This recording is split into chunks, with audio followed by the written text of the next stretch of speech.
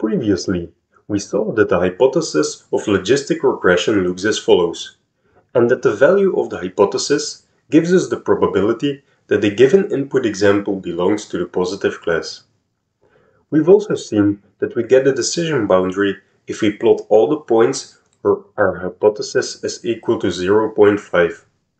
But there is one thing we haven't seen yet. Before we can make predictions with our hypothesis, we must train the model so that we get good values for the parameters theta. And that's what we will see right now. We will see how we can fit the parameters theta through the data, so that we get a hypothesis that will give accurate predictions.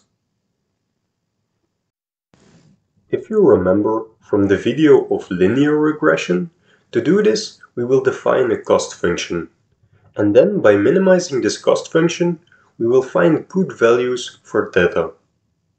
So the first step is defining a cost function for logistic regression.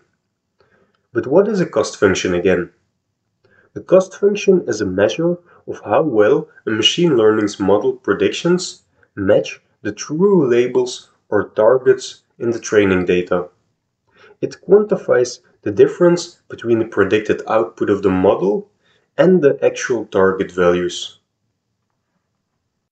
So, for example, if our learning algorithm predicts that a person has 20% chance of being sick, but it turns out our training example has the label y is equal to 1, meaning that the person was in fact sick, we will penalize the learning algorithm by a certain amount, basically telling the algorithm it made a mistake. The choice of cost function depends on the specific problem and the type of machine learning algorithm being used. Different algorithms and tasks may require different cost functions. Do you remember what cost function we used in linear regression? If you know the answer, type it in the comments. It looked as follows. It measures the average squared difference between the predicted and the actual values. It penalizes large errors more heavily than smaller errors, and as you might remember, is called the mean squared error function. You may also remember that for linear regression, this function was always a convex function, meaning that when we used gradient descent to minimize this cost function, we would always end up in the global minimum. While on the other hand, if you would have a cost function that is non-convex, you could get stuck in a local minimum. So you're not guaranteed to end up in the global minimum, and this is bad.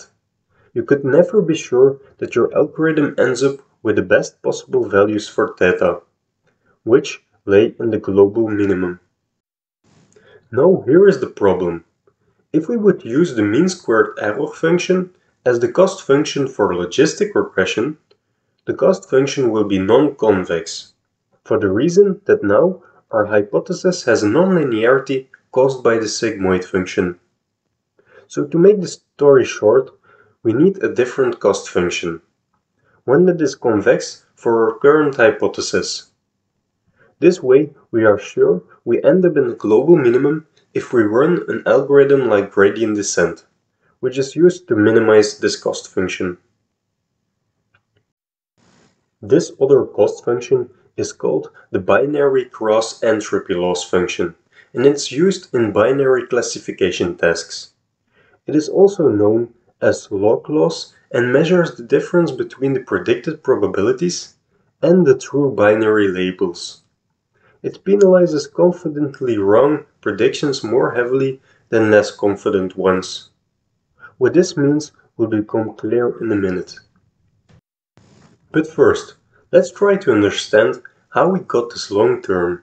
To do this, let's call this long part the cost. Now it becomes way more clear what we are trying to do. We want to sum over all the training examples, and for each training example, we measure a certain cost of how far the estimated value lays from the actual label of that training example.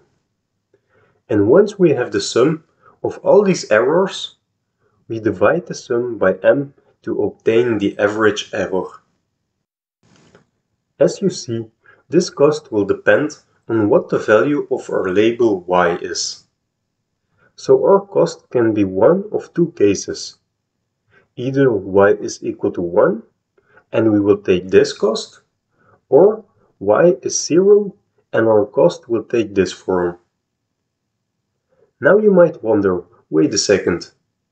Here we see this one pretty long term, and now you're saying that we have two terms depending on the value of y?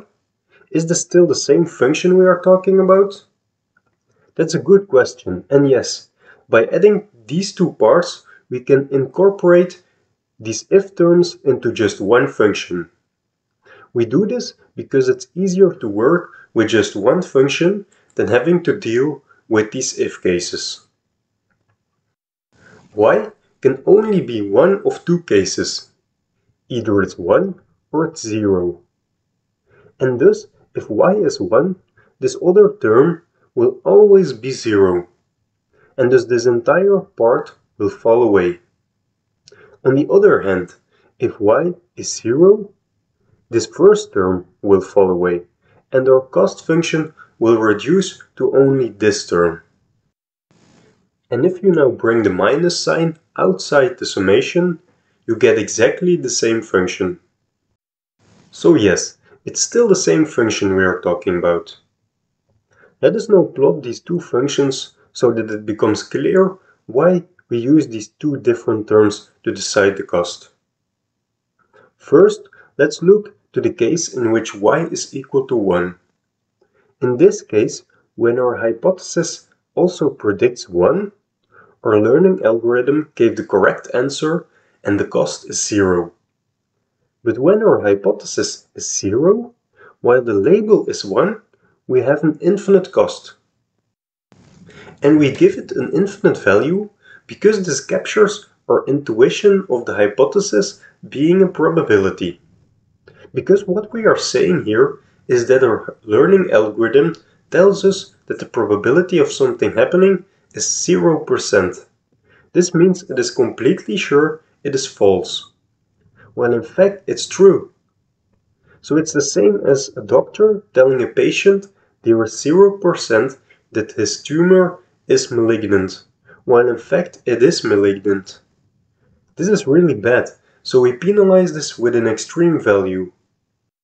For the other case, y is equal to 0, we follow the exact same reasoning, only now, when our model predicts that y is 1, but the label of the training data is 0, we give it a very high cost.